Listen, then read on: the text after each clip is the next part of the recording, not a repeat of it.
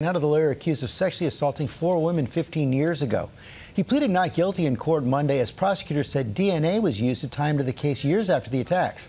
Ariel Reshef has the story. Good morning, Ariel. Good morning to you, George. At the time, these violent crimes sent shockwaves through the Boston community, and for more than a decade, these women have lacked answers about the man who allegedly assaulted them. Now, investigators say they used genetic genealogy to lead them to the suspect, an engaged New York attorney.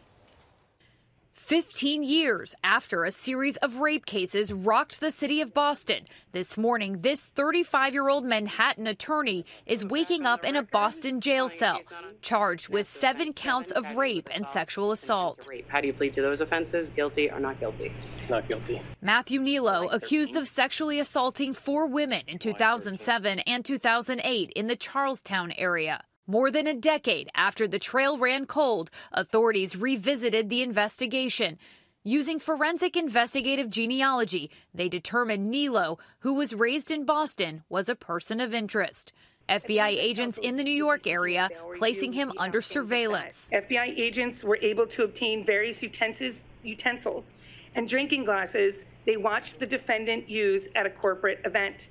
From one of the glasses, the Boston Police Crime Lab was able to obtain a male DNA profile, which is found to match the suspect profile from the 3 Terminal Street rapes. Nilo was arrested last week at his home in New Jersey. His fiancée seen clutching rosary beads in court, refusing to answer questions. Nilo's attorney saying his client maintains his innocence. I haven't seen any police reports or any factual statements by the Commonwealth.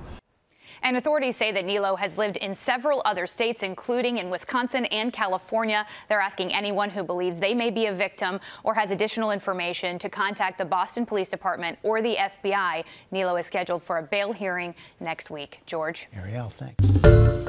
Hi, everyone. George Stephanopoulos here. Thanks for checking out the ABC News YouTube channel. If you'd like to get more videos, show highlights, and watch live event coverage, click on the right over here to subscribe to our channel. And don't forget to download the ABC News app for breaking news alerts. Thanks for watching.